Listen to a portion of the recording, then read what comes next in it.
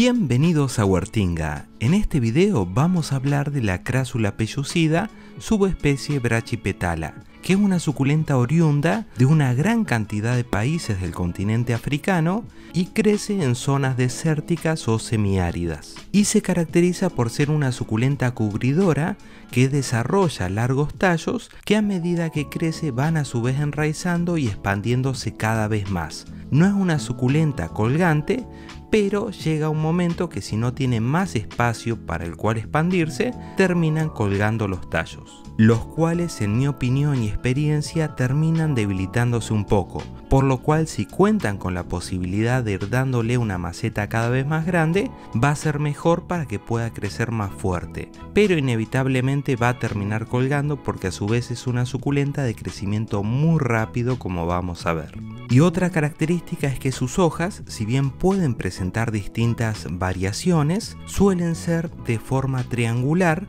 y con adecuada iluminación solar directa van a tener este contorno de color rojizo o morado, que a su vez si la ven de cerca, los márgenes de las hojas presentan como poros que parece como si le hubiesen dado una puntada con una máquina de coser. Y a veces esta suculenta es confundida con otra con la cual está emparentada, que es la Crassula pellucida subespecie Marginalis, también conocida como Crassula Corazón, que esta es la nuestra, que tiene su video de cuidados individuales que les dejo la miniatura. Y sus características, forma y velocidad de crecimiento, cuidados y métodos de reproducción son prácticamente los mismos.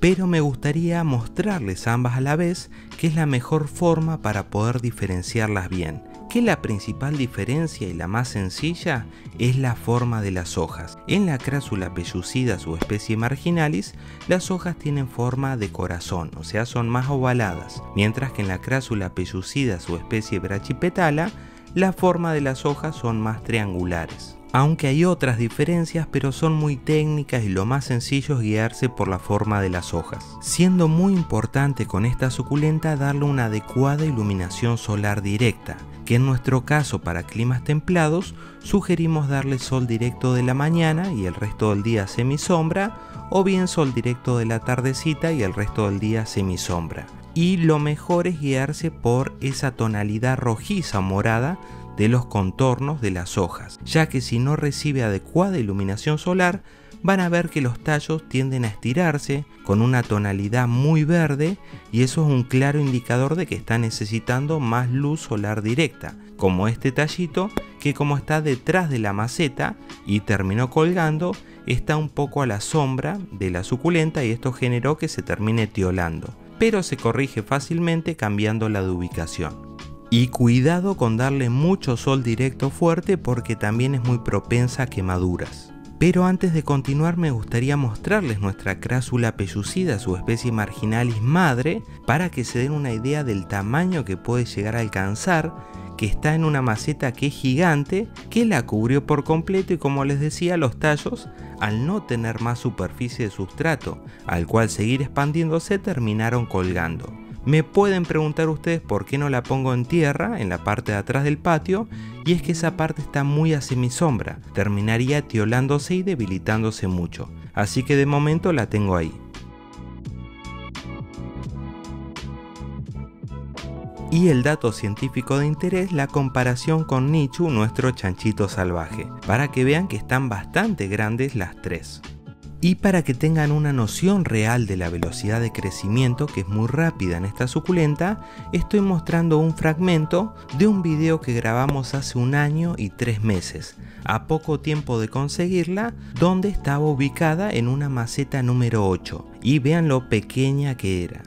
Y actualmente se encuentra ubicada en una maceta tipo cuenco número 18, y vean que ya la cubrió por completo y los tallos comenzaron a colgar. Por lo cual mi idea es, quizás cuando llegue la primavera, trasplantarla a una maceta también tipo cuenco o paila bastante más grande, aprovechando esos esquejes para su reproducción, que ya vamos a ver que es súper sencilla. Y después realizarle periódicamente podas cuando empiecen a colgar los tallos. En cuanto a su floración, desarrolla pequeñas florcitas con forma de estrella de pétalos blancos que suele florecer en primavera o en verano, pero con esto de los cambios de temperatura y de clima, en realidad puede terminar floreciendo en cualquier época. De hecho, ahora estamos en otoño y empezó a abrir sus flores. En cambio, la Crassula pellucida, su especie Marginalis, floreció en verano y ya terminó por completo su floración. Siendo por otra parte muy importante aplicarle un sustrato que tenga buen drenaje y buen equilibrio de nutrientes, que el nuestro pone en el buscador de YouTube sustrato Huertinga y les va a aparecer. Respecto a la sugerencia de riego, yo en realidad la riego una vez a la semana con un riego en profundidad, pero también se puede regar 2 veces por semana. Aunque hay que estar muy atento a los indicadores de exceso de riego o humedad que nos va a dar esta suculenta si ven que las hojas comienzan a tomar una tonalidad amarilla. Eso es que están colapsadas por tanta agua y hay riesgo de pudrición. En ese caso hay que espaciar los riegos. Y en invierno sugiero darle un riego cada 15 días. Teniendo por otra parte una muy buena resistencia a las heladas leves. De hecho, el invierno pasado estuvo bajo nieve y no hubo ningún problema con ni esta ni con la Marginalis. Y en cuanto a la reproducción, en realidad es muy sencillo porque es una suculenta de crecimiento rápido y muy prolífica, así que podemos cortar cualquier tallito, se puede despejar las hojitas de más abajo del tallo. Disculpen que esto lo estoy grabando con una sola mano y me cuesta un montón, pero quería hacerlo. Esas hojitas que retiren, guárdenlas porque también se puede reproducir por hoja. Ahora, la parte del esqueje, la zona de corte en realidad, en mi opinión, es preferible esperar algunas horas a que cicatrice bien esa zona de corte. Pero el tallo, al ser tan delgado, cicatriza muy rápido, crece muy rápido, no van a tener problemas si la plantan directamente en sustrato seco. Traten de elegir esquejes que no estén en floración. Si tiene algún capullito, lo pueden cortar para que concentre su energía en enraizar.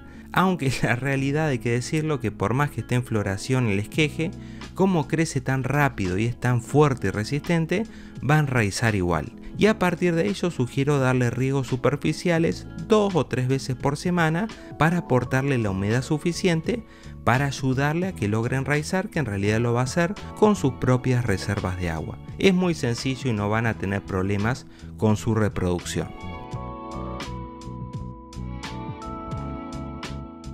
Y así llegamos al final, espero que les haya gustado y como siempre se agradecen unos muy buenos likes y si no están suscriptos no se olviden de suscribirse, que nos ayuda mucho a seguir creciendo. Nos vemos en un próximo video, chao.